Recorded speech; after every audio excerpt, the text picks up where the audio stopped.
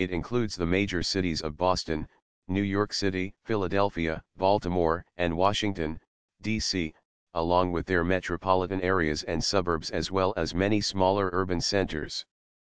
As of the year 2000, the region supported 49.6 million people, about 17% of the U.S.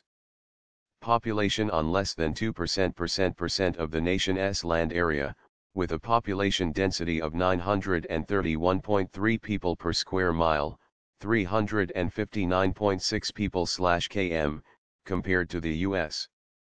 America 2050 projections expect the area to grow to 58.1 million people by 2025. French geographer Jean Gottman popularized the term in his landmark 1961 study of the region, megalopolis, the urbanized northeastern seaboard of the United States. Gottman concluded that the region's cities, while discrete and independent, are uniquely tied to each other through the intermeshing of their suburban zones, taking on some characteristics of a single, massive city, a megalopolis.